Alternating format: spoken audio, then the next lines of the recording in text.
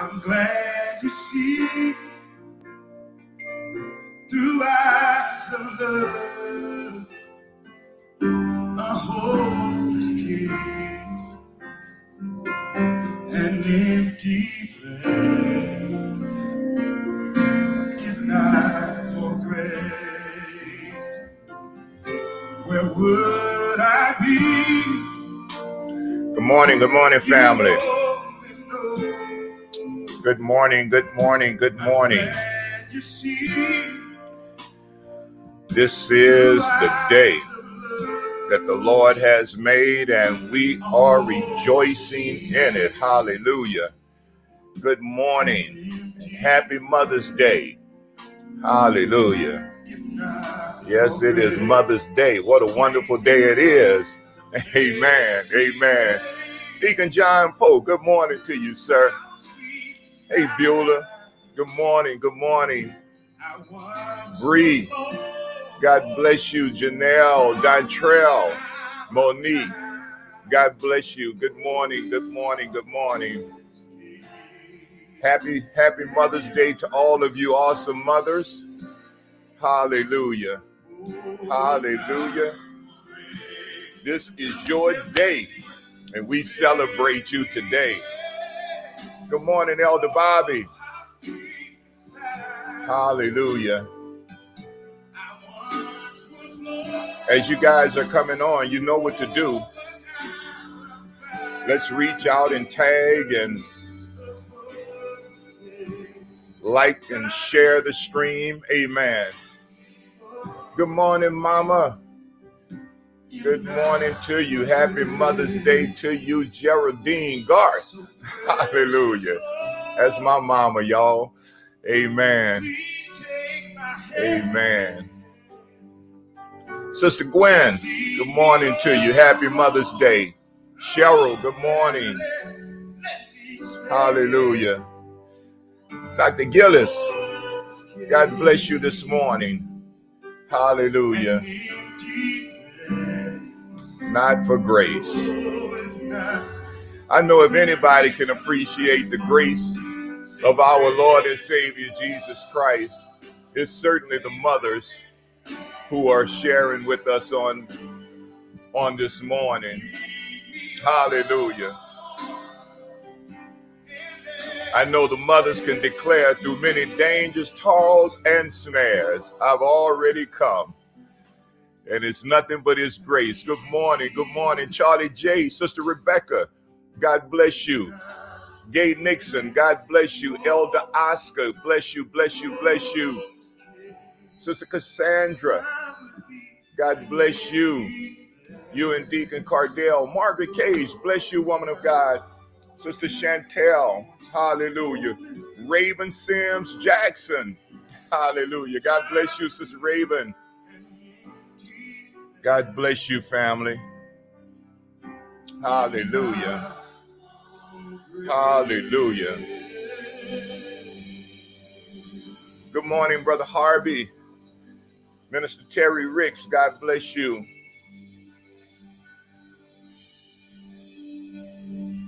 God bless each and every one of you today. We're going to get started here in a couple of minutes, but I'd like for you guys to make sure that you're sharing the link. Make sure that you are liking it, that you tag your family members, your friends. Amen. Amen. Good morning, Sister Vanessa, Marquita. God bless you. God bless you. God bless you. Happy Mother's Day. Hallelujah.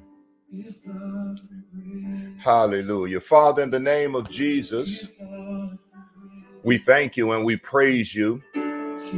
We give your name glory and honor for this awesome day that you have made. For it is a day that we've not seen before, and it's one that we'll never see again. And because it's the day that you've made, we rejoice and we are glad in it. We thank you, Father, that we, your people, we are blessed and highly favored.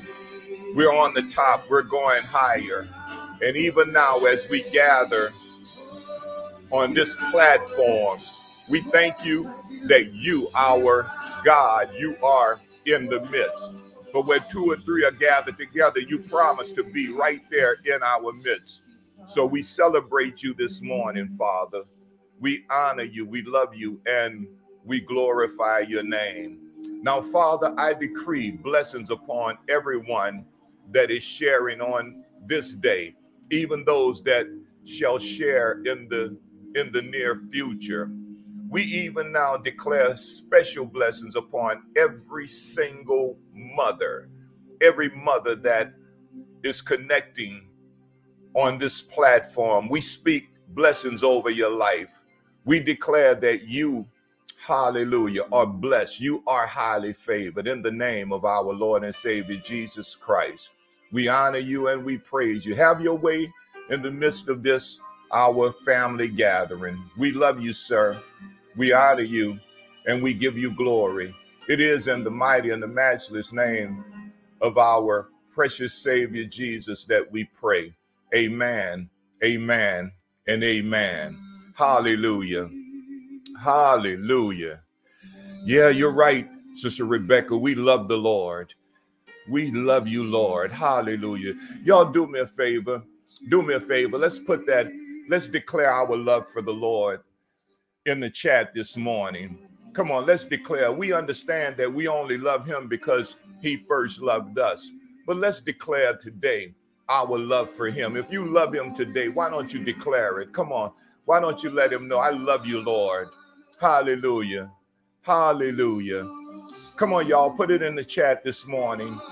Let's declare our love for our Heavenly Father. Hallelujah. He loved us first. And as a response or in consequence of his awesome love for us, how could we not but love him who first loved us? Hallelujah. That's it, family. That's it. Hallelujah. I agree with you, Bree. I am absolutely nothing without him. Hallelujah. Hallelujah. I am nothing without you, Lord. Hallelujah. Thank you, Father. Thank you, Bree, for sharing that this morning. Hallelujah. Sister Crystal, good morning to you. Hallelujah. Hallelujah and glory. Hallelujah. He is an awesome God. He is an awesome God. Yes, he is. He's a God of power. He's a Lord of glory. Hallelujah. Thank you, Father. You are awesome. And we celebrate you today. We celebrate your awesomeness. We celebrate your goodness. We celebrate you for who you are. For you are our God and we are your people. Hallelujah. But not only are you our God, you are our Father. You are our Abba. You're our Daddy God. And we worship you. We bless you and we praise you. Hallelujah. Yes.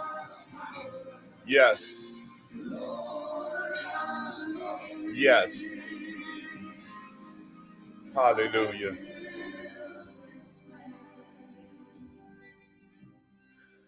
Well, great is the Lord and greatly to be praised in the city of our God and in the mountain of his holiness. Good morning. Good morning to each and every one of you. We greet you this morning in the name that is above every name. And that, of course, it is the name of our Lord and Savior, Jesus Christ, because it is in him that we live. It is in him that we move. It is in him, of course, that we have our being. And of course, we are excited. We're so very, very excited this day as we celebrate one of the greatest gifts that God has given unto mankind, and that is the gift of mothers. Happy Mother's Day to each and every one of you. We honor you. We honor you. The Bible tells us to honor our mothers and our fathers, that it may be well with us. Hallelujah. So we honor every mother that is sharing today, every mother that will share even throughout this week. We honor you today. We honor you all throughout this week. All throughout this week, we honor every single mother. And again, happy Mother's Day to each and every one of you. Of course, this is another awesome day that the Lord has made. It's a beautiful day.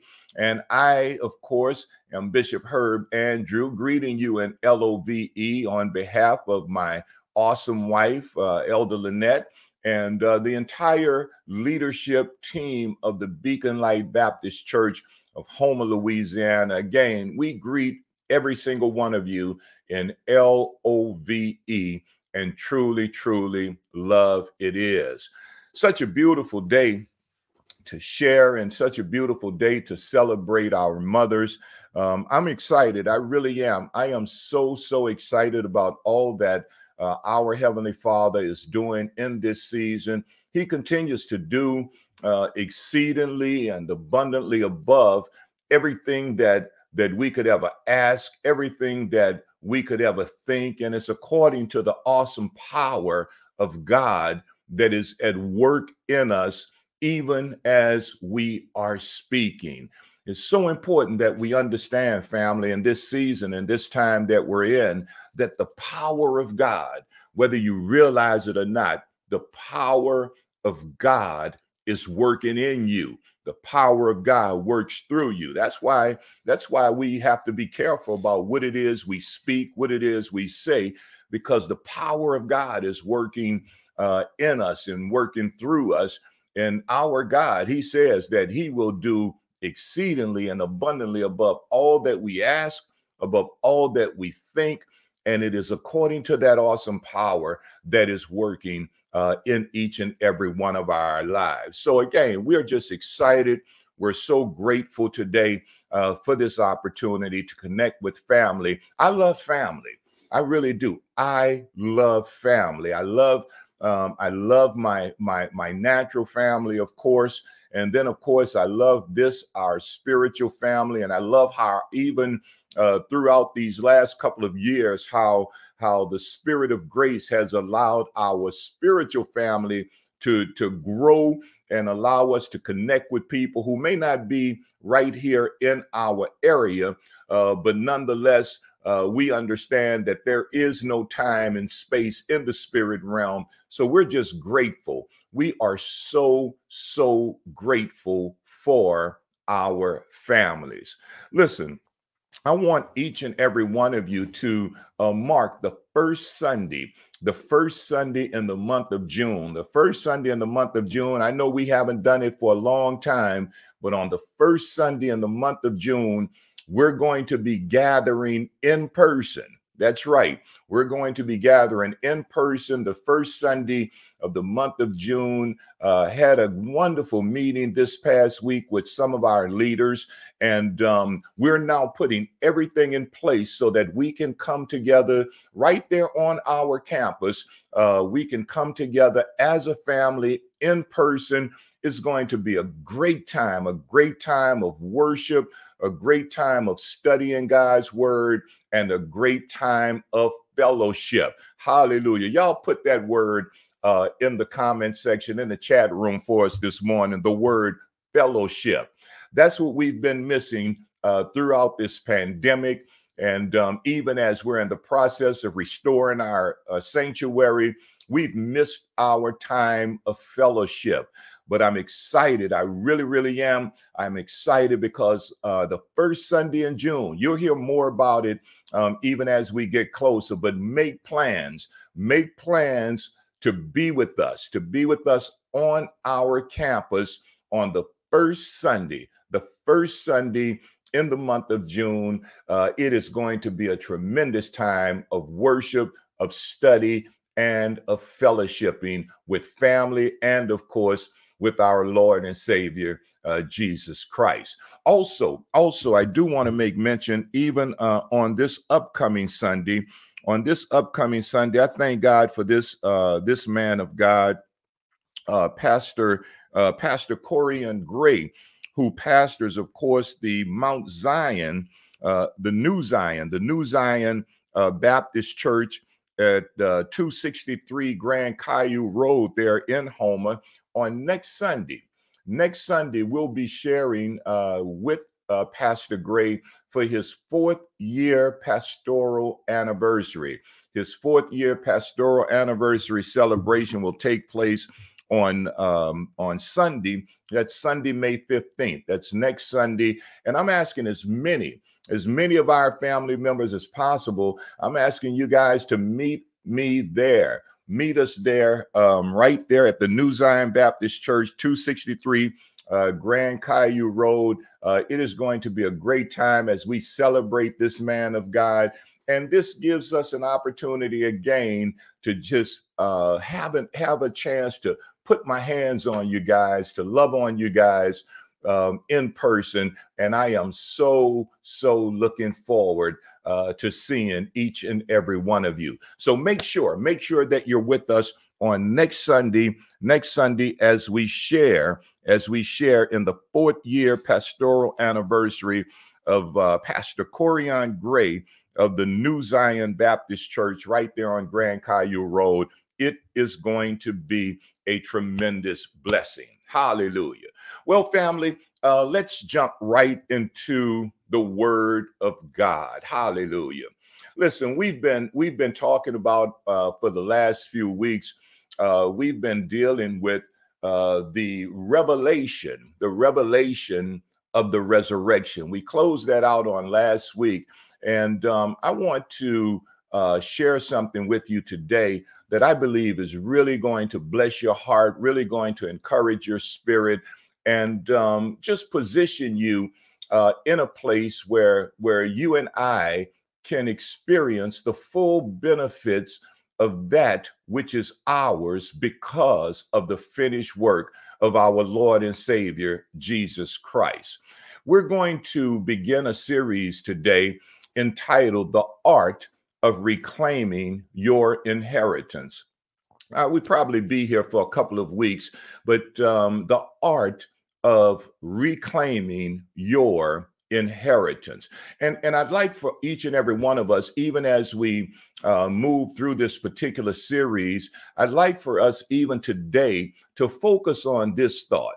And the thought is expanding your capacity to receive. We're talking about overall, and we'll be talking about this for the next few weeks, the art of reclaiming your inheritance.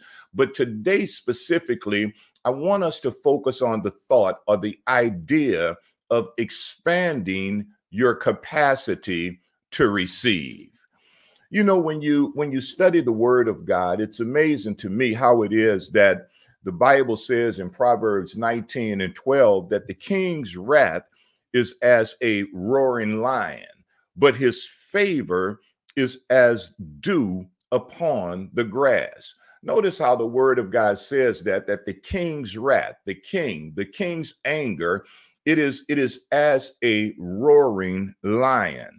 But the Bible says that his favor is as dew upon the grass. You know, the Lord dropped that particular verse in my spirit earlier this week, and I just began to meditate on it. And it was amazing to me because it seemed as if the more I meditated on that particular verse of scripture, the more that my dislike for the devil increased. In this season of my life, man, I have a disdain for that enemy, the devil. And one of the reasons that I do is because when I consider how it is that this particular enemy, he really doesn't play fair. When you consider how much of a liar he is, when you consider how much of a deceiver he is, then you too would begin, even like myself, you too would begin to develop this dislike for this particular enemy. Just think about it for a minute. This enemy, this devil that we deal with on a consistent basis, he's determined to deceive believers into thinking that our Heavenly Father is somehow always angry with us, the king's wrath. It's like a roaring lion. And he wants us to think at all times that our Heavenly Father is he's always somehow upset. He's always somehow angry with us. That's why the Bible says that the devil walks around like a roaring lion. He's trying to imitate the King of Kings, and he's trying to make us think that the king is angry with us. Now understand that there is an agenda and there's a reason for what it is this enemy is doing. See, he does that because he understands that it is difficult, almost impossible for us to embrace God's favor and embrace God's anger at the same time. See, he wants us to think that the Father is somehow angry with us at all times because of something we did, something we said, something we failed to do. And he does that because this devil knows. He knows that God's favor, it is so difficult, it is so challenging to embrace God's favor and embrace God's anger at the same time. So if in fact you think he is angry with you, then you are likely to shun away his favor. You are likely to think or to believe that anger is causing our Father to withhold his favor. See, understand. It's the favor of God. It is the favor of God that is connected to our inheritance. See, we're talking about and we're teaching on the art of reclaiming your inheritance. And what that enemy wants us to do is he wants us to think that God is angry with us and upset with us because he understands that it's hard, it's difficult, almost impossible to embrace God's favor and embrace God's anger at the same time. And that enemy knows that it is God's favor that literally connects us to our inheritance. Look at what the Bible says in First Peter chapter number 1, and we'll read beginning at verse number 3. The word of God says, "Blessed be the God and Father of our Lord Jesus Christ, who according to his abundant mercy has begotten us again to a living hope through the resurrection of Jesus Christ from the dead, to an inheritance incorruptible and undefiled that does not fade away, that is reserved in heaven for you." Now notice how it is that in this particular text, the Apostle Peter, he is letting us know that all praises should go unto our Heavenly Father. We should praise him because he, being motivated by mercy, the Bible says, has provided unto us two precious gifts. The Bible says that he's provided for us, according to Peter, a living hope, and he's provided for us an inheritance. Now, this living hope and this inheritance that Peter is talking about, he says that they are ours because of the resurrection of Jesus Christ from the dead. We've been dealing with the revelation of the resurrection because we understand it's one thing to understand the event. It's one thing to know that Jesus was actually resurrected from the dead. But it's something else to walk in the revelation of the resurrection. It's something else when you begin to understand all of the benefits and all of the blessings that are ours because of what it is Jesus did, because Jesus was raised from the dead. And according to Peter, Peter says that because of the resurrection of Jesus, we have a living hope. Hallelujah. Y'all put that in the comment section today. A living hope. Because of the resurrection of Jesus Christ, we operate with a living hope. In other words, that word hope, we understand the word hope in the Greek is the word elpis. And what the writer is saying to us is that because of the resurrection of Jesus Christ from the dead, we can now operate with hope, with elpis. We can have a confident expectation of good things manifesting in every area of our lives. And it's all a benefit of Jesus Christ being resurrected from the dead. Now, he says that through the resurrection of Jesus Christ, we receive both a living hope and an inheritance. And I love the way that he talks about and describes this inheritance, because he says that this inheritance, it is incorruptible. It is an inheritance that is not subject to death. This inheritance that we have because of Jesus's resurrection from the grave or from the dead, it is an incorruptible inheritance. It is not subject to death. It is undefiled. It cannot be defiled by sin. Oh, that is so awesome when you really understand it, that the inheritance that we have because of Jesus Christ, it cannot be defiled, not even by our sin. Why? Because when we sin, Jesus's blood has already taken care of that.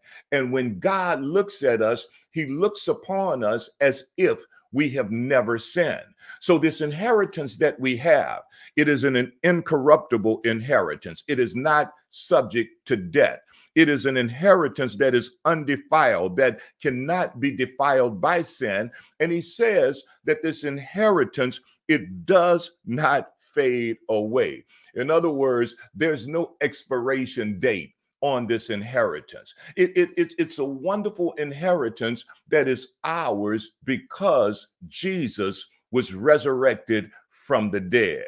One other thing he says that really blesses my heart, and I believe should bless yours as well, is that this inheritance, he says, it is reserved in heaven for the believers. Now understand, when he says that this inheritance is reserved in heaven, he's not saying to us that this is an inheritance that we can only enjoy once we get to heaven.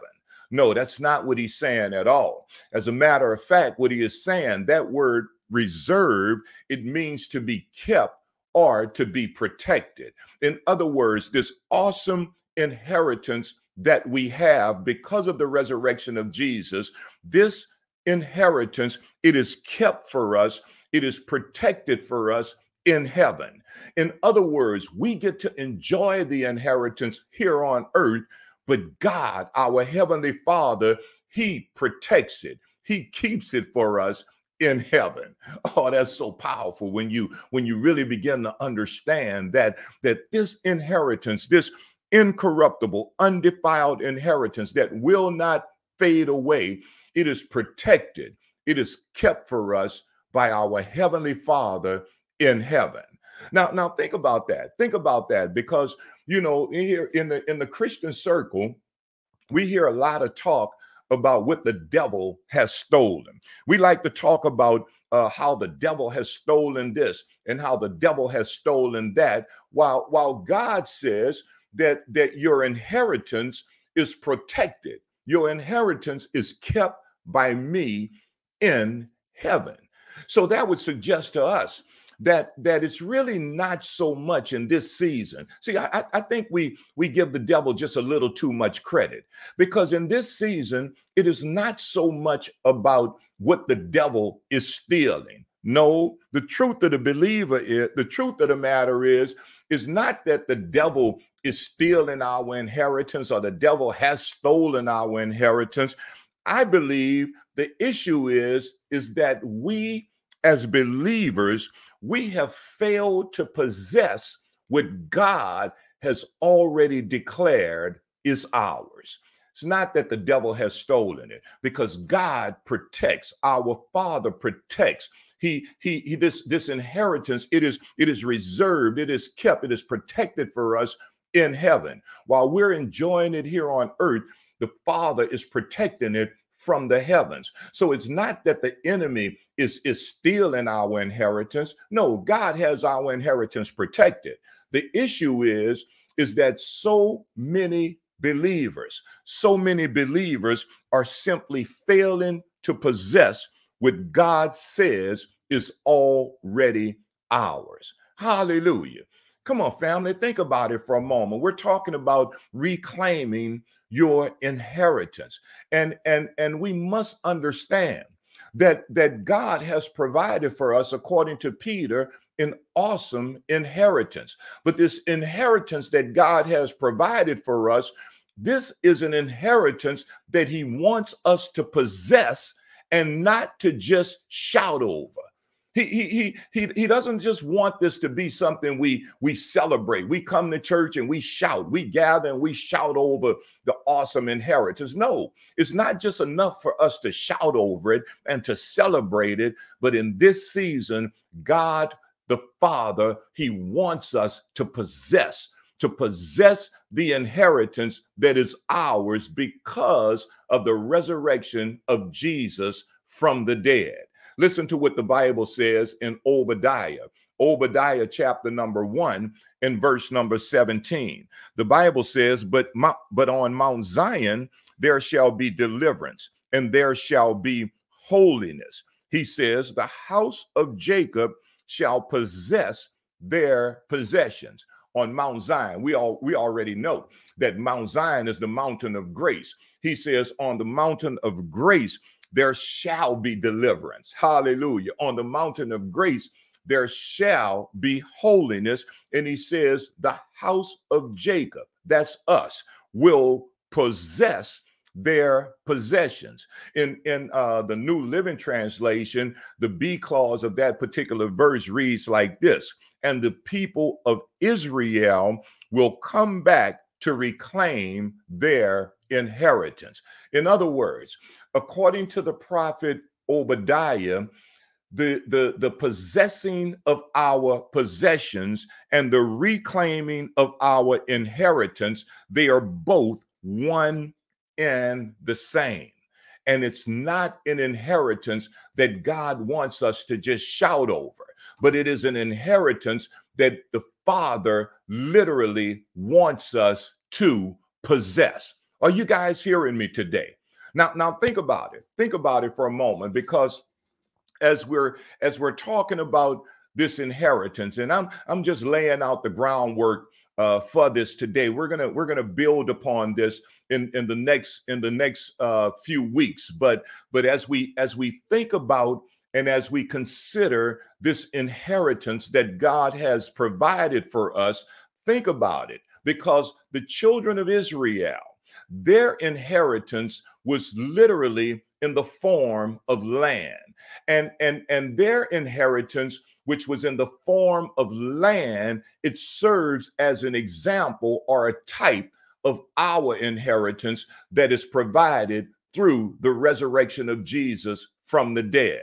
Think about it for a moment. Their inheritance, it is a place, the promised land that is flowing with milk and honey.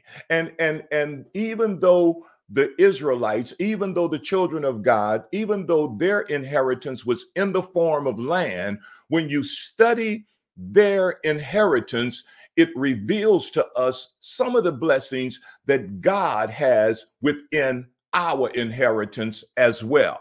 Think about it for a moment. In Exodus chapter number 23, when you look at Exodus chapter number 23, that particular book reveals to us 5 things that God says is there in the children of Israel's inheritance. In other words, there's 5 blessings that God says when they get into this promised land, they'll find these things. And what he's saying to us is that these same blessings that are a part of their inheritance, these same blessings are part of our inheritance as well. Listen to what the Bible says in Exodus chapter 23 and verse number 25. He says, so you shall serve the Lord your God, and he will bless your bread and your water, and I will take sickness away from the midst of you. Notice he says that as the people of God are serving the Lord their God, the Father is blessing their bread and water. That speaks to provision. And he says as well that he's taking sickness from amongst them. That speaks to health and healing. So a part of their inheritance was provision. A part of their inheritance was health and healing. He says in the next verse that no one shall suffer miscarriages or be barren in your land. I will fulfill the number of your days. In other words, when he says no one will suffer miscarriages, no one will be barren, that speaks of fruitfulness. That speaks of productivity. What the Spirit of God is saying to them is that when you get into your inheritance, you will notice that it is a place of fruitfulness. It is a place of productivity. But then he says that he will fulfill the number of your days. In other words, for God, the Father, to fulfill the number of our days, that speaks to long life. So in their inheritance, there is provision. In their inheritance, there is health and healing. In their inheritance, there is fruitfulness or productivity, and there is also long life.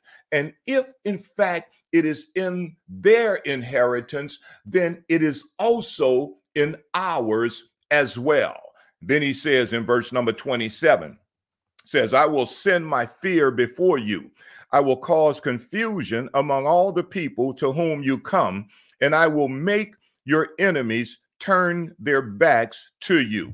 In other words, he says that I will protect you from your enemies. When you move into your promised land, when you move into this place of inheritance, he says one of the things you will experience is protection from the enemy. In everything, listen to me, family, everything that the children of Israel experienced in their promised land, all of that is a part of our inheritance as well. What are you saying, preacher? What I'm saying is this. What I'm saying is our inheritance, it includes provision. It includes health and healing. It includes fruitfulness or productivity. It includes long life, and it includes protection. And the Lord says concerning this inheritance, he says that this is an inheritance that is incorruptible, it is undefiled, and this inheritance, it will not fade away. Now, hear me today. Hear me today, because in this season, man, it is so important that we have a revelation of this awesome inheritance that the Father has put in place. And think about it for a moment. If in fact we're going to reclaim this inheritance, if in fact we're going to walk in it, enjoy the benefits of the inheritance, it is so important that each and every one of us, it is so important that we have an understanding or a revelation of our position as an heir. Do me a favor, if you would, put this in the comment section. I am an heir of God. Come on, heir, H-E-I-R. Come on, put that in the comment section this morning. I am an heir of God. Even if you're not listening to this on Sunday morning, you're listening to this on Monday or one of the days during the week, I need you to put it in the comment section as well. I am an heir of God. Because if in fact we're going to enjoy, embrace, if in fact we're going to reclaim this awesome inheritance, we must have a revelation of our position as an heir of God. Come on, y'all, put that in the comment section. I am an heir, H-E-I-R. I am an heir of God. Look at it in Galatians chapter number 4. Galatians chapter number 4 and verse number 7. We've heard this before. It simply says, therefore, you are no longer a slave, but a son. And if a son, then an heir of God through Christ. He says, you're no longer a slave. You're no longer a slave who is under the bondage or the yoke of the law. He says, no, you're no longer a slave, but you and I, we are now sons of God. And because we are sons, he says, we are also heirs of God through Christ. I really like how it says it in the New Living Translation, because in the New Living Translation, it says, now you are no longer a slave, but God's own child. And since you are his child, God has made you an heir. See, we must understand that our Heavenly Father, through the resurrection of Jesus Christ, he has made each and every one of us, he has made us heirs of God. We are his child. We are his sons and daughters, and we are his heirs. I hope you guys put that in the comment section. I am an heir of God. Now, let me explain to you why that's so important. See, because when you begin to understand the concept of being an heir of God, when you really begin to understand that, you understand that an heir, it is one who receives his allotted possession or his inheritance by right of sonship. Hallelujah. Oh, that's so powerful. That's so powerful. When you really understand, when you understand an heir of God, when you understand that we have been made an heir of God, then we begin to understand that as an heir, we receive our allotted possessions. As an heir, we receive our inheritance, but we receive it by right of sonship. What are you saying, Bishop? What I'm saying is this: as an heir of God, receiving has absolutely nothing to do with merit. In other words, we don't receive because of how we've performed. We don't receive because we prayed long, or we fasted long, or we abstained from this or abstained from that. No, we receive not based upon merit, but as an heir of God, we receive our allotted possessions. We receive our inheritance, but we receive it by right of sonship. In other words, an heir receives based on relationship and not based on performance. Hallelujah. Oh, that's good. That's good. An heir receives based on relationship and not based on performance. And the Bible says that you and I, because of Jesus Christ, we are now sons of God. And because we are now sons of God, we are now heirs of God. And as heirs of God, we don't receive from God based on how well we perform, but we receive from God based upon the relationship that we have with him as our Father through the finished work of Jesus Christ. Hallelujah. That's why in this season, it's so important that we have a revelation that takes us beyond God just being God, because there's no inheritance that comes from God per se. No, an inheritance comes from your Father. And when we begin to see our Heavenly Father, when we begin to see God not just as this being that is way out in heaven somewhere, but when we begin to see him and understand that he is my Father, and I am his son, and because I am his son, I am an heir of God. And as an heir of God, I don't receive based on my performance, but as an heir of God, I receive based on my relationship. Hallelujah. I say it, hallelujah. I like how Paul says it when he's addressing the church at Rome in Romans 4 and 13. The Bible says, for the promise that Abraham would be the heir of the world was not to Abraham or to his seed, that's us, through the law, but through the righteousness of faith. In other words, the Bible is saying to us that there was a promise that Abraham and his seed would be the heirs of the world. That's a promise, family. That is a promise that we have from our Father. And the promise that we have from our Father is that Abraham, along with his seed, we are the seed of Abraham. I don't have time to go there right now, but just check it out if you would. In Galatians chapter 3, verses 28 and 29, it will let you know that we are the seed of Abraham. And the Bible says that the promise, we have a promise from the Father. And the promise is that Abraham and his seed, that's us, that we would be the heirs of the world. In other words, what he's saying is this. He's saying we have a promise. We have a promise from the Father. And that promise is that the Father himself has put in place an inheritance that belonged to Abraham, an inheritance that belongs to Abraham's seed, and that is you and I. We have an inheritance.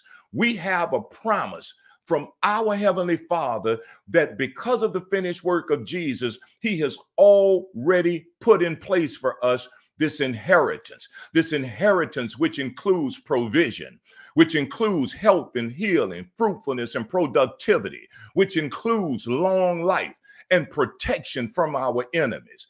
We have this inheritance and it has been put in place for us by our Father. Hallelujah. Now here's the question that I want to deal with today, because we understand that the inheritance is put in place for us, and it has been put in place by our Heavenly Father.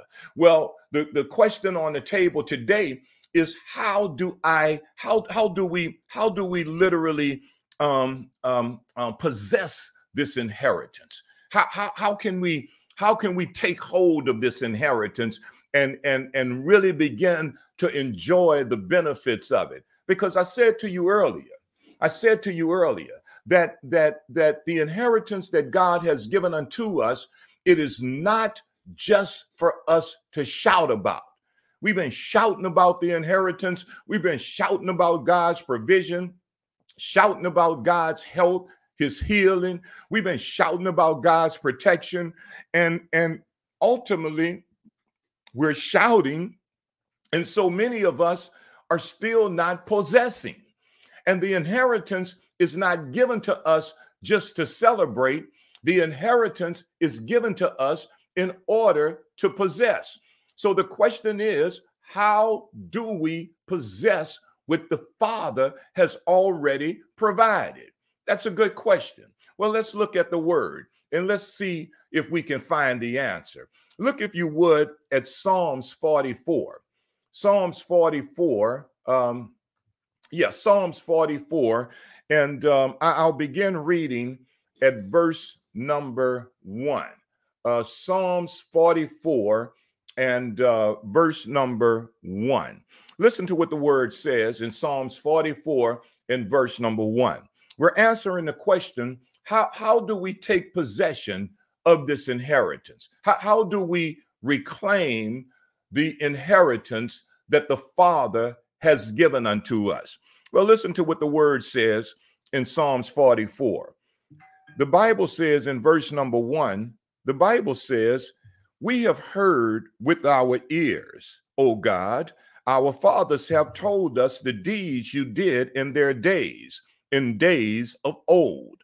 You drove out the nations with your hand, but them you planted. You afflicted the peoples and you cast them out. Verse 3 says, for they, talking about the children of Israel, they did not gain possession of their land by their own sword. nor did their own arm save them.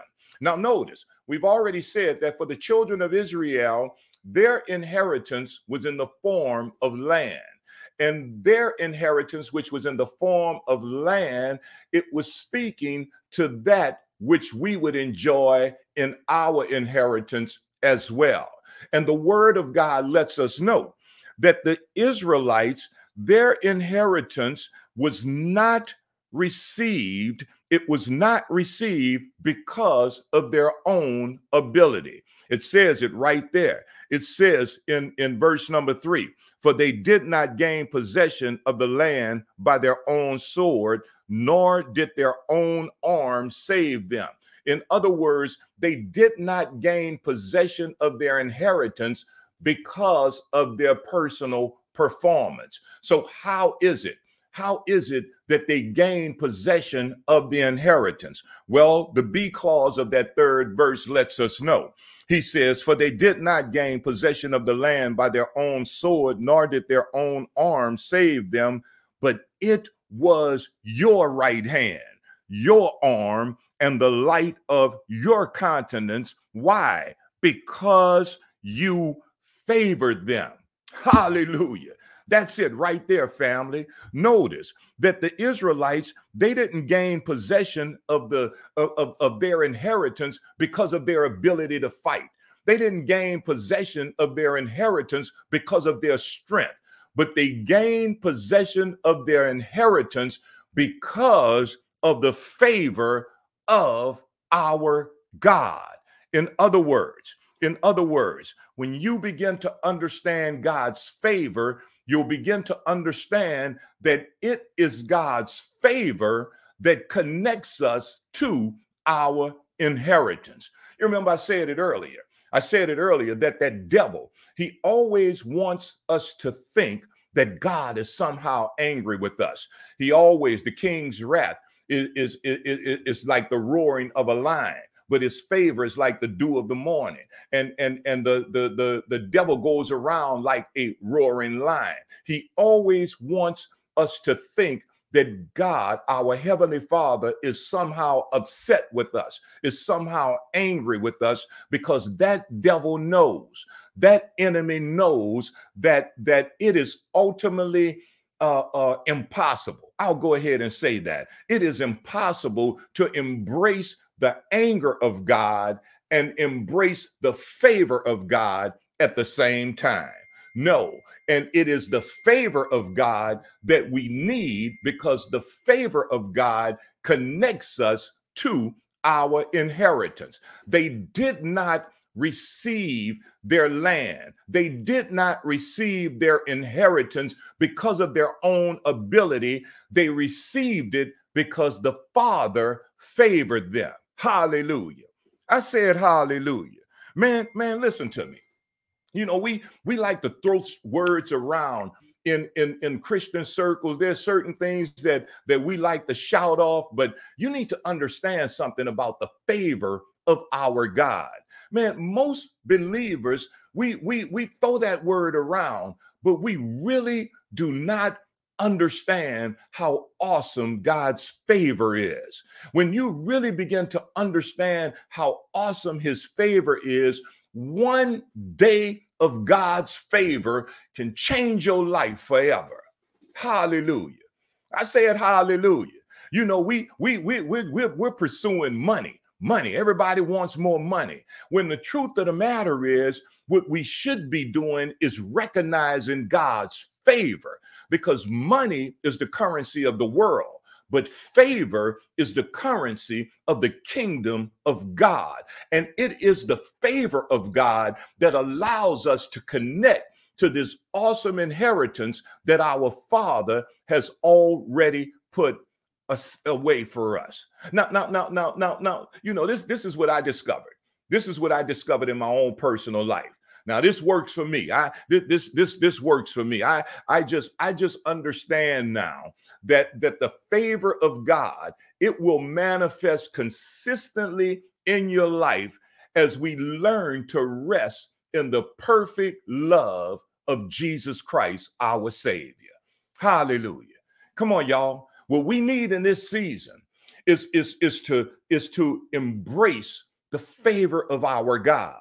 And one of the ways to do it, one of the ways to see his favor manifesting consistently in your life is by learning to rest in the perfect love of Jesus, your Savior. In other words, when I say resting in the love of Jesus, I'm talking about acting like John. Y'all know John was the one who identified himself as the disciple whom Jesus loved. In other words, John realized that God, that Jesus loved everybody, but that wasn't good enough to just embrace the fact that God loves everybody, that Jesus loves everybody. No, the Bible says that John would recline and lay back in the bosom of Jesus. That his bosom represents his love.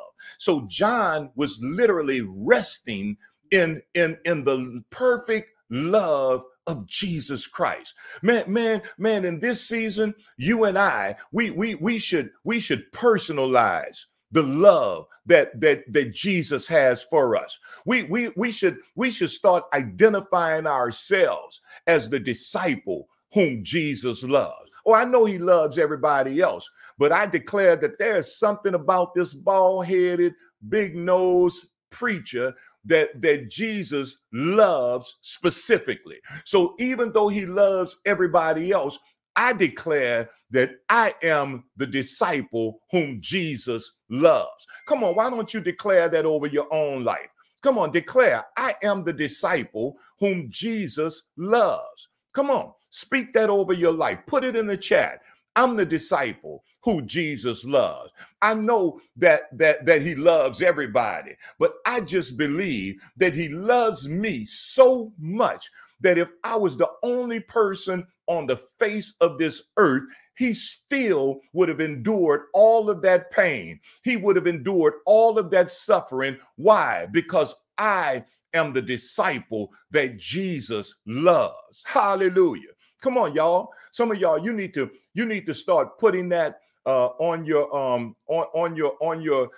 wallpaper, on your phone, on your iPad, on your computer. Just put it on your wallpaper to remind yourself that I am the disciple that Jesus loves. Hallelujah. When you signing off on a text or on an email, you ought to sign it off.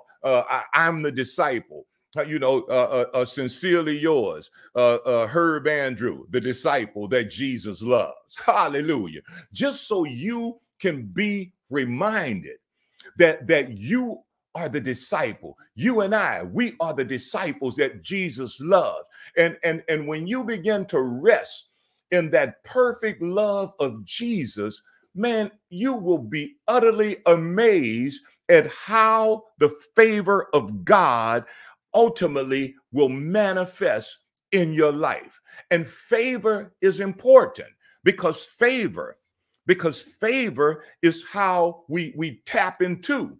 Favor is what connects us to our inheritance. Remember, family, we don't inherit based on personal performance. We are heirs. So we do not inherit, we do not possess our inheritance based upon personal performance. But we can only possess our promise as an act of God's favor.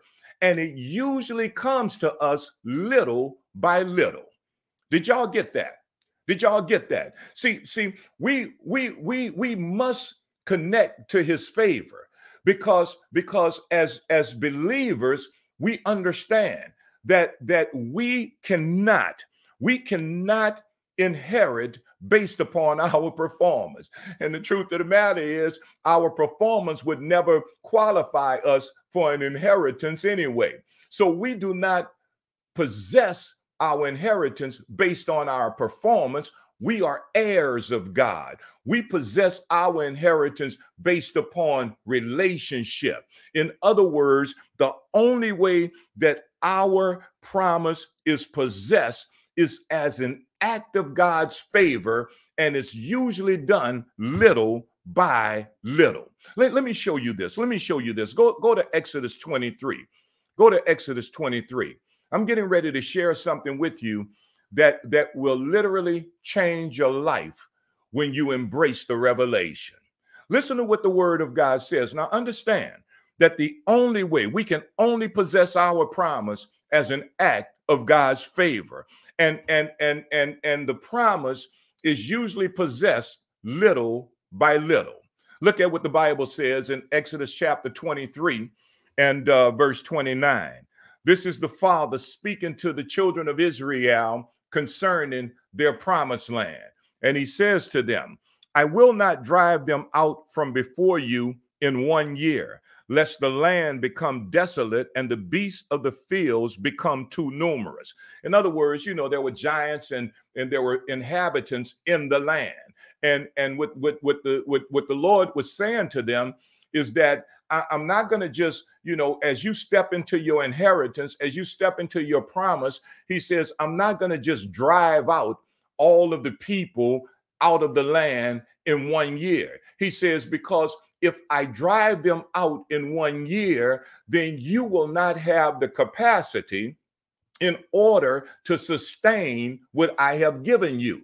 He says, so I will not drive them out in 1 year. But verse 30, he says, little by little, I will drive them out from before you until you have increased and you inherit the land. Notice, y'all. Notice what he says.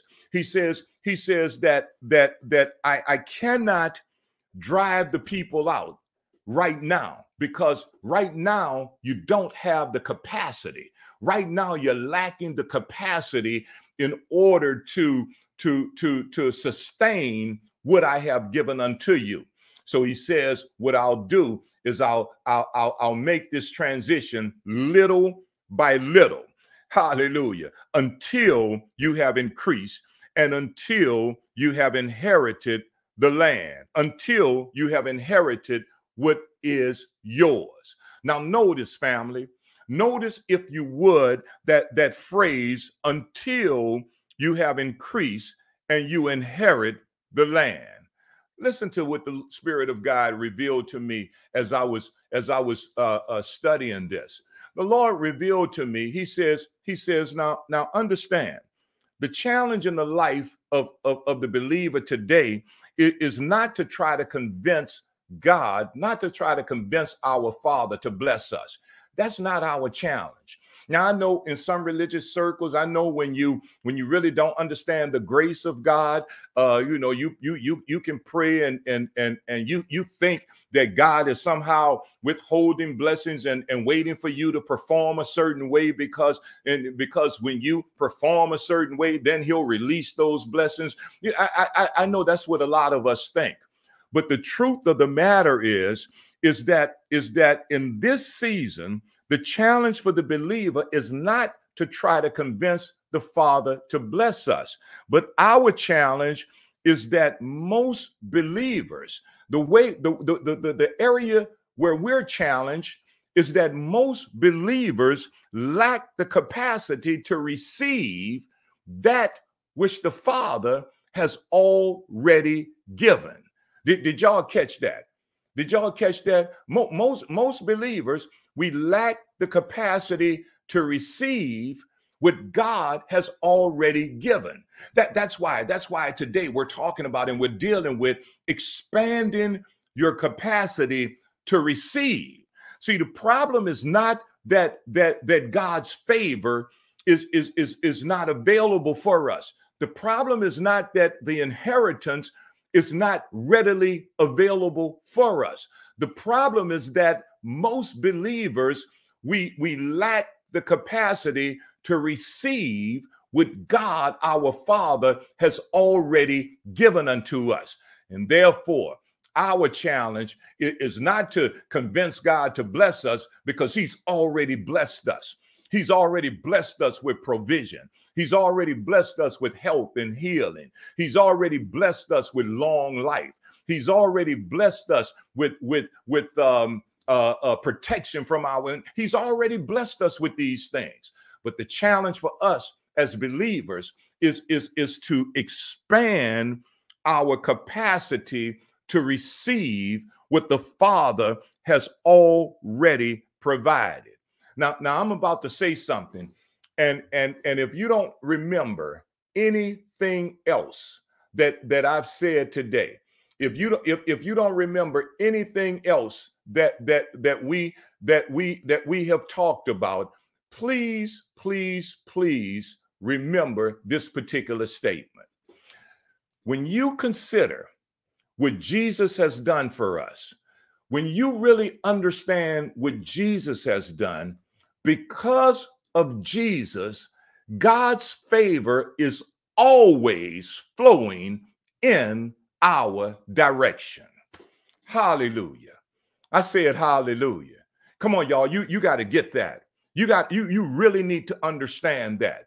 Because of the finished work of Jesus, because Jesus has been resurrected from the dead, God's favor is always flowing in our direction. Come on, y'all. Put the word always. Put that in the comment section. It is always flowing in our direction. I'm talking about his favor, y'all. I'm talking about unearned, undeserved, hallelujah, unmerited favor is always flowing in our direction, and it is always flowing in our direction because of the finished work of Jesus. Not because we're so wonderful, not because we're so holy. And yes, you ought to be holy, but that's not the reason his favor is flowing in your direction. His favor is flowing in your direction because of what Jesus has done. Right now, while you are receiving this word, the favor of God. No, y'all, I mean literally. Right now, favor is flowing in your direction. Right now, favor is flowing in your life. Right this moment. See, it's not that God has not given us these things. My people are destroyed for a lack of knowledge. And we must understand that because of Jesus, God's favor is always flowing in our direction. Come on, y'all. Put it in the comment section. Always. Hallelujah. Always. It's flowing in our direction when I'm good, and it's flowing in my direction when I miss it. Because the flow is not based on my performance. The flow is based upon Jesus' sacrifice in his life. Somebody say amen. Hallelujah. Now listen, think about it. Think about this for a moment. The Bible says that when Jesus was hanging on the cross, the Bible says that the moment he gave up the ghost, the moment he died, the Bible says that the veil was torn, and it was torn from the top to the bottom. Now, because of the fact that most of us have grown up under religion, because of that fact, religion always has us looking at us. And when we see that the veil was torn from the top to the bottom, all we see is that when the veil was torn, that gave us access to the throne. That gave us access to our Heavenly Father. But what we fail to see is that when that veil was torn, the tearing of the veil, it didn't just allow us access to the Father, but when that veil was torn, when Jesus died and the veil was torn, yes, it allowed us access to the Father, but it also released all of God's favor to abound towards us. Hallelujah. In other words, the veil was stopping us from getting in, and the veil was stopping God's blessings and God's favor from getting out. And when the veil was torn, yes, we got access to go in, but when that veil was torn, it also allowed all of God's favor to be released in abundance towards each and every one of us.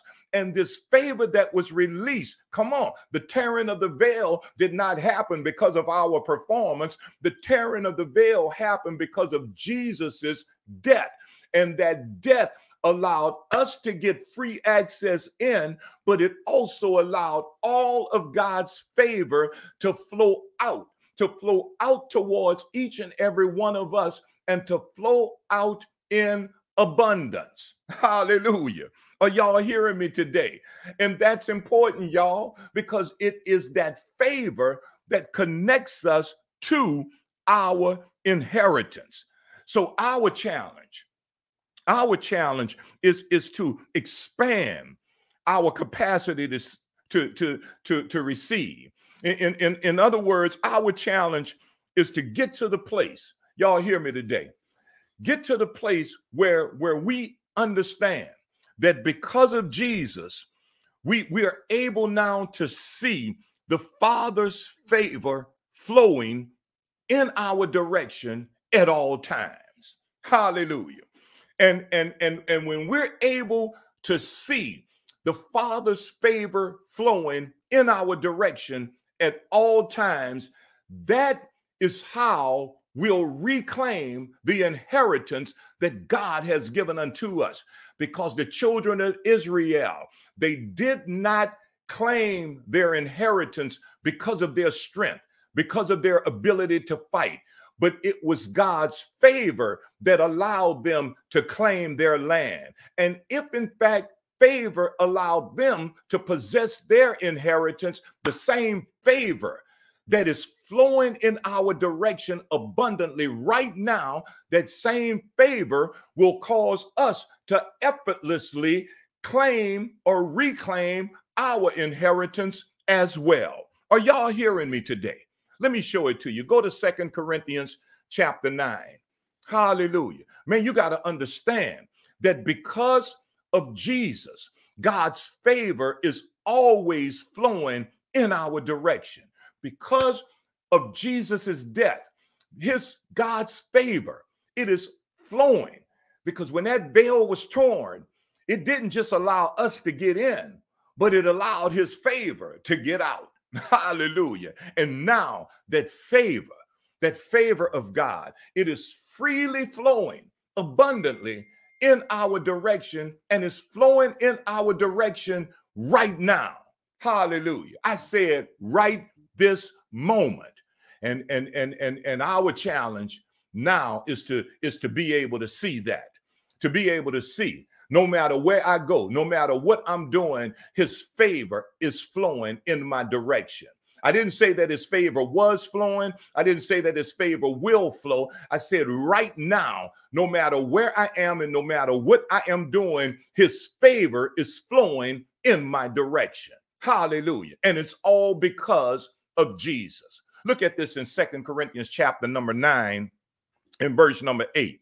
Now in context, when Paul was writing to the Corinthian believers here, he was talking about finances. He was talking about giving.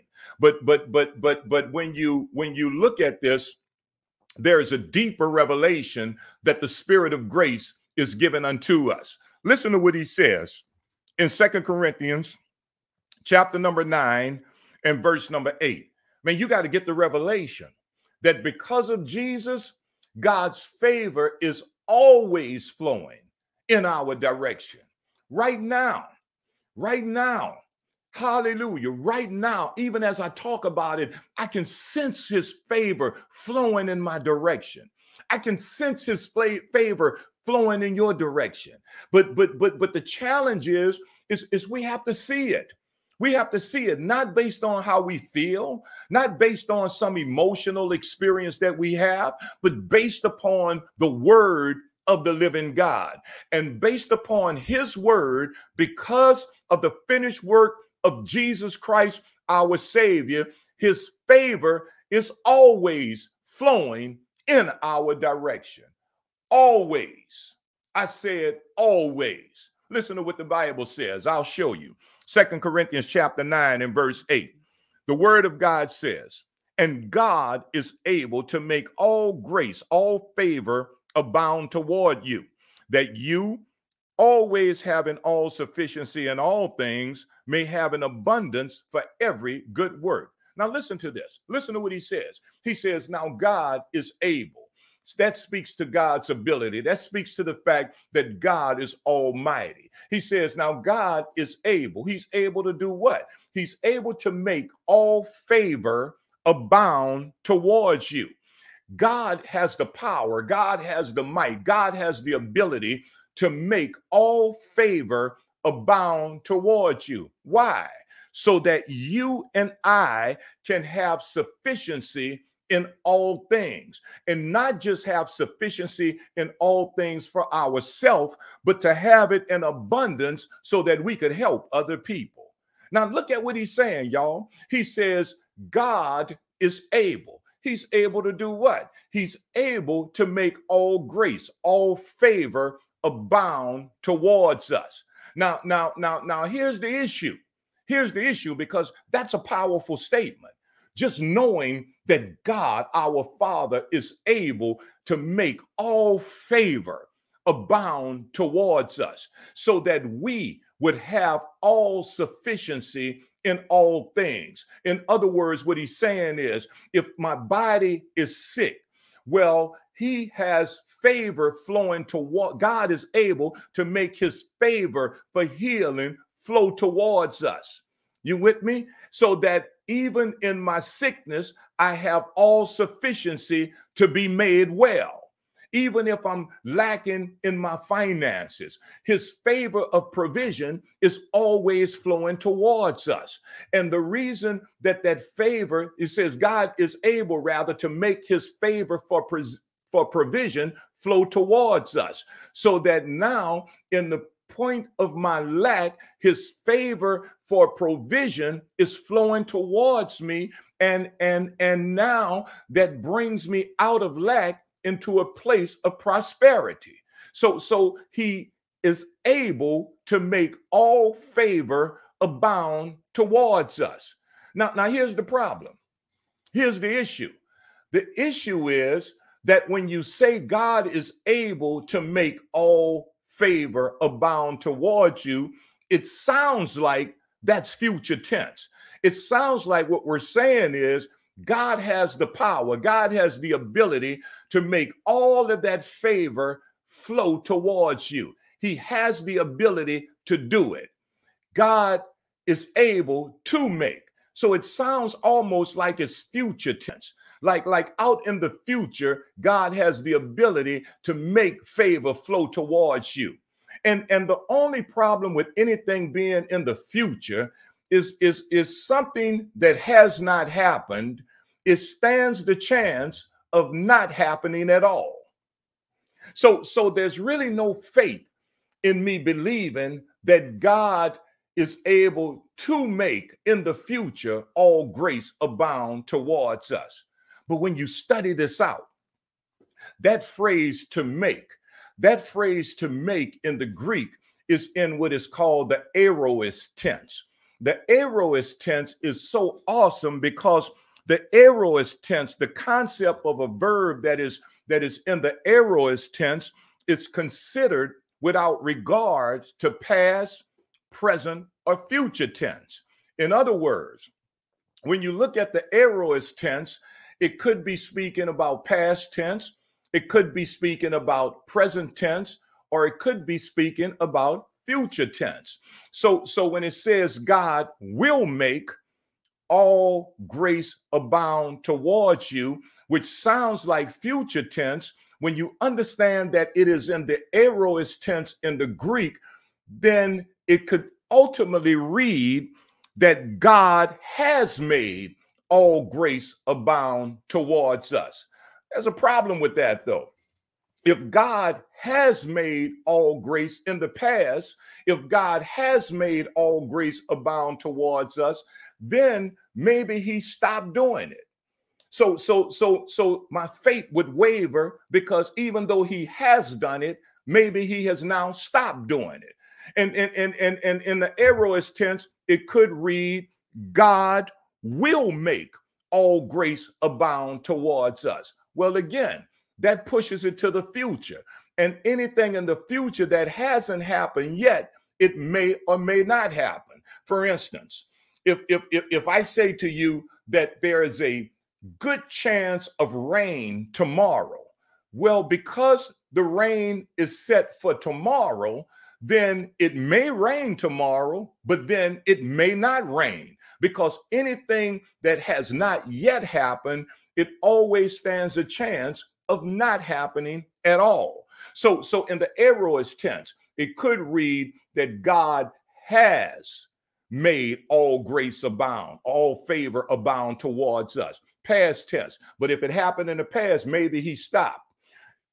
It could read God will make all grace abound towards us. Well, if it's in the future, then anything in the future that hasn't happened yet, it may or may not happen. So now my faith is still shaky. But the aorist tense, it speaks to past, present, and future. So not only could it say God has made all favor abound, not only could it say God will make all favor abound, but it could actually read that God is now making all favor abound towards us.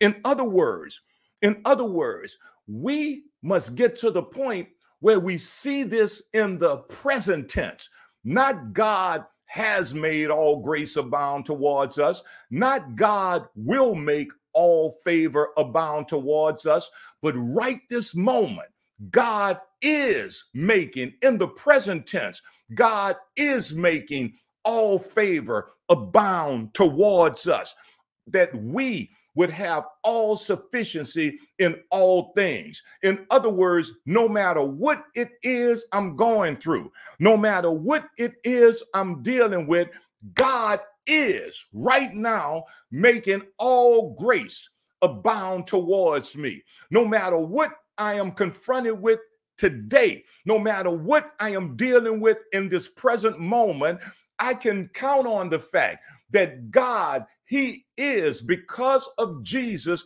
he is right now causing all grace, hallelujah, all favor to abound towards me. In other words, it's not just enough favor for what I'm dealing with, but he is causing favor to abound. He is sending favor in abundance, and he's doing it right now.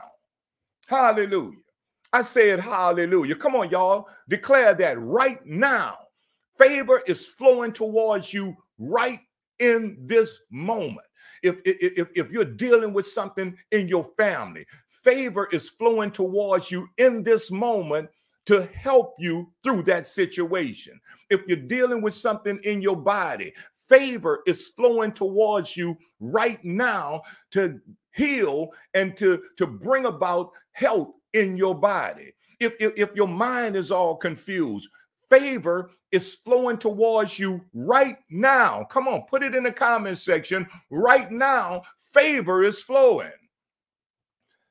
Because of Jesus, God's favor is always flowing in our direction. It's not that it has flowed. It's not that it will flow one day. No, his favor, his unearned, his unmerited, his undeserved favor is flowing in our direction, and it's flowing right now. Hallelujah. And guess what? Tomorrow it's going to be flowing right at that moment. It's always flowing in the present. Do y'all see that? Can y'all see that? Man, this is so important. This is so important because our challenge as believers, I'm getting ready to leave this alone, but our challenge as believers is expanding our capacity to receive. Our challenge as believers is to get to the place where we understand that because of Jesus, hallelujah, because of his death, favor of the Father is always flowing in my direction. When I'm in a parking lot looking for a parking place, favor is flowing in my direction. When I'm trying to parent my children, favor is flowing in my direction. The favor to make me a successful parent. When I'm trying to get a promotion on my job, favor is flowing in my direction. The favor of God, because of Jesus, it is always flowing in our direction. And that's where the Father wants us. The Father wants us at a place where no matter what is going on in our life, our position is that because of Jesus, God is presently making all favor abound towards me.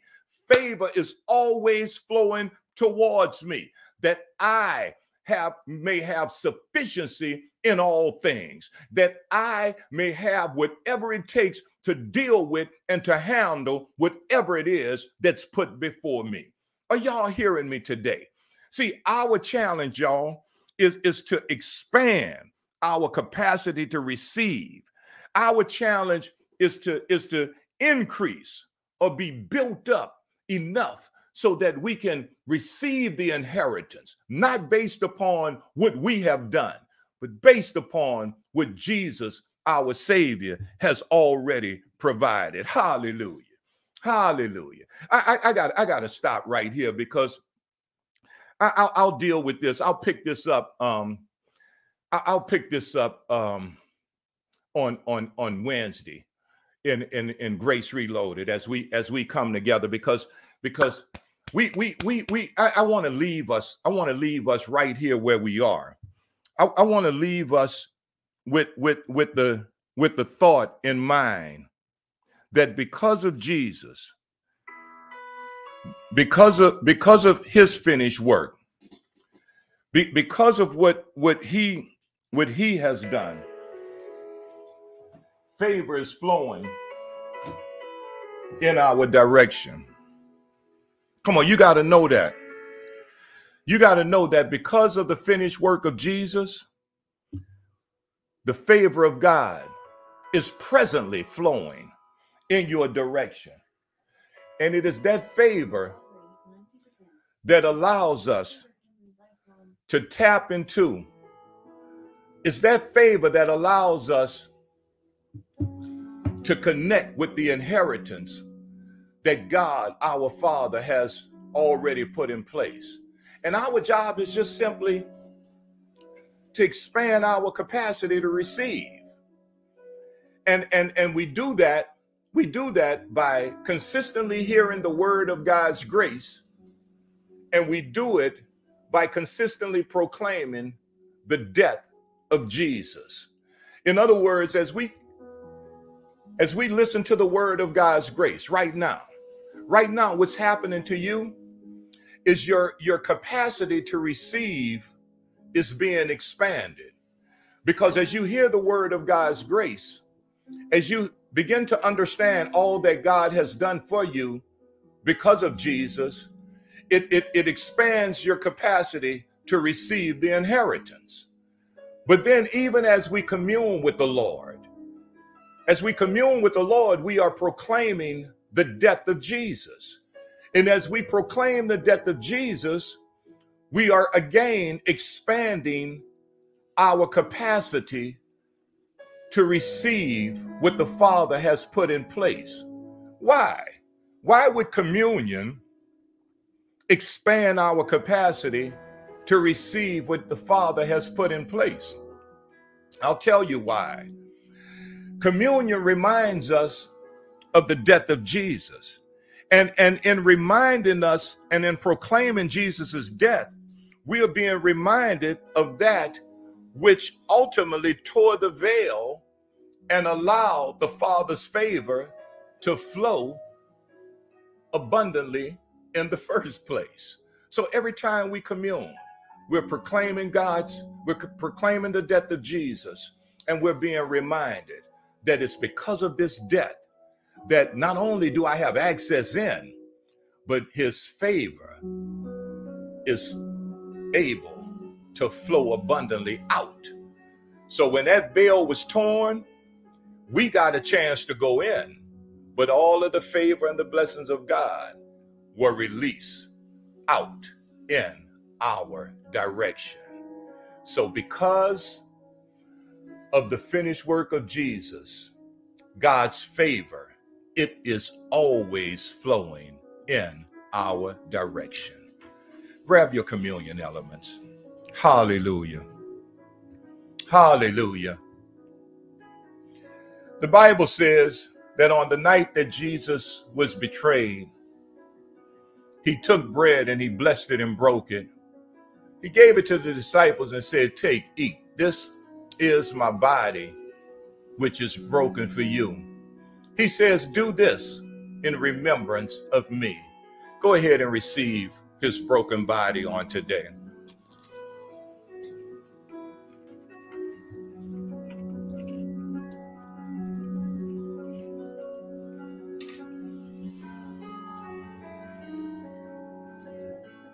The Bible says,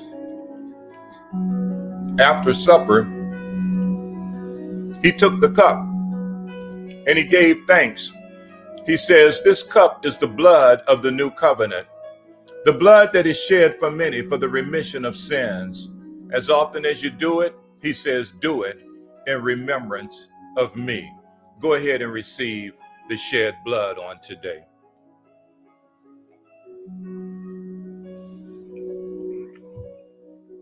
For as often as you eat of the bread, drink of the cup, you do show forth the Lord's death until he returns. You're proclaiming his death. And as you and I receive the word of God's grace, as you and I commune with the Lord, every time we do it, we're expanding our capacity to receive. And in doing so, we are literally reclaiming our inheritance little by little until we come into the fullness of what it is the Father has provided. Hallelujah. Somebody ought to tell him thank you. No, really. Open your mouths, put it in the chat, and declare, "Thank you, Jesus. Because of you, God's favor is always flowing in my direction." Hallelujah. Hallelujah. Hallelujah. And glory to the name of our God. Listen, family. Listen, this month again is going to be such an awesome month. I'm so excited.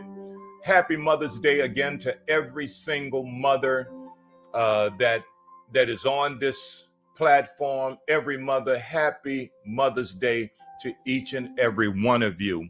Listen, I want to, of course, remind each of you that on this upcoming Wednesday, of course, we'll be sharing in our partnership with Second Harvest Food Bank, and we'll be sharing in our community food distribution this upcoming Wednesday at 10 a.m.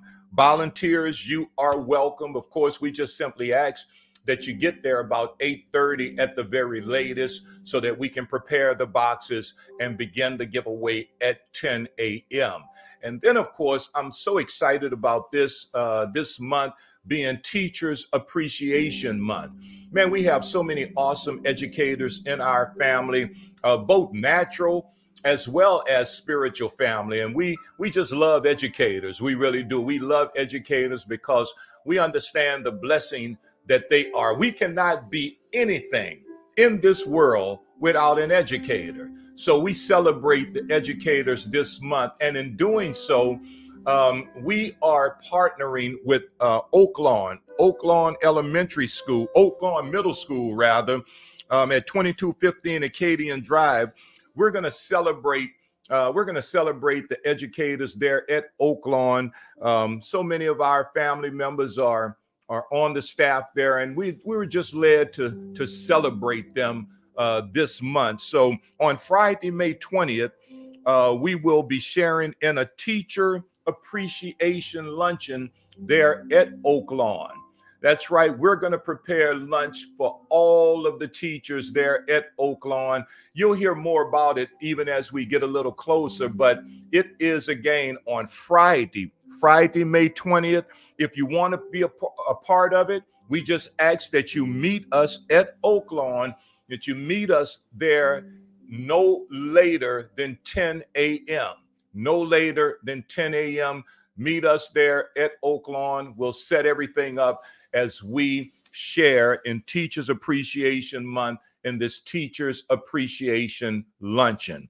And then, of course, again, I want to encourage as many of you as possible to meet us as we share with Pastor Corian Gray at the New Zion Baptist Church, Grand Caillou Road, 263 Grand Caillou Road. Meet us over there on this upcoming Sunday. We'll be here on our virtual platform as well at 9 a.m. But of course, we'll be sharing with Pastor Corian Gray during the 10 a.m. hour. So please, please, please, those of you who can meet us there, it is going to be a tremendous blessing.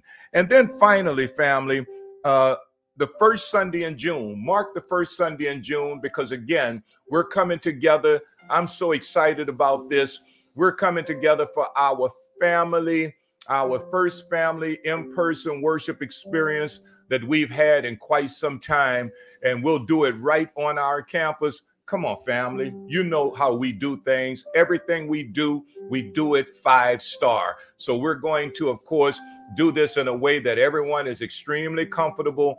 And we're going to have a great time in worship, a great time in the word, and a great time in prayer and fellowship. So we're looking forward to it, and we look forward to seeing each of you there. Listen, let's go ahead and give unto the Lord, because it is in and through our giving that we continue to position ourselves to receive the blessings that God, our Father, has already put in place for us.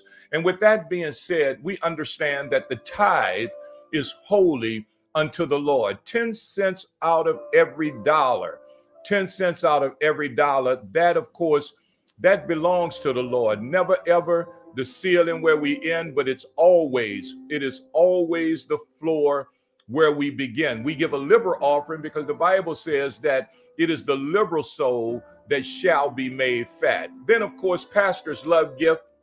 If I am a blessing to you, you can sow seed into my life, my wife's life, of course, and we're good ground. We're good ground. And the word of God says that when you receive the prophet in the name of a prophet, the Father himself will provide you with a prophet's reward. So all of the information is right there. BLOHT.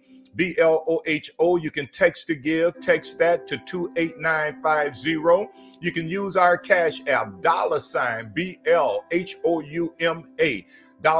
$BL Houma, or go to the website, www.beaconlightofhouma.org.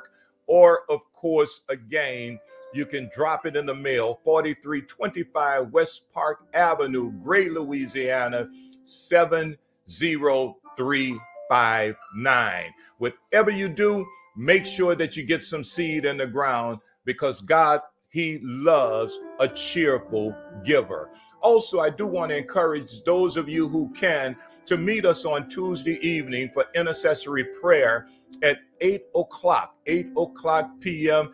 Never, ever very long, but always extremely powerful. Prayer does still work. So I want to encourage you. The information is right there, 605-475-2875. The access code is 658-2232#. You won't be able to be heard, but you can listen in like I do most of the time. I listen in and just stay in agreement with our awesome prayer ministry. So again, I want to encourage all of you. Let's leave today understanding that because of Jesus, if you don't remember anything else that was said today, please, please, please remember that because of Jesus, God's favor is always, I said always, it is always flowing in our direction, and is flowing in our direction in abundance. That's all we have today, family. Thank you so much for connecting. I look forward to connecting with you Wednesday, 7 o'clock, Grace Reloaded. Myself, along with my wife, Elder Lynette, will be right here for our family check-in. We'll see you then. But until then, remember, you don't fight for victory. Stand in your place of victory, because through Jesus Christ, the victory is already yours. God bless you, family. Enjoy the rest of this awesome day.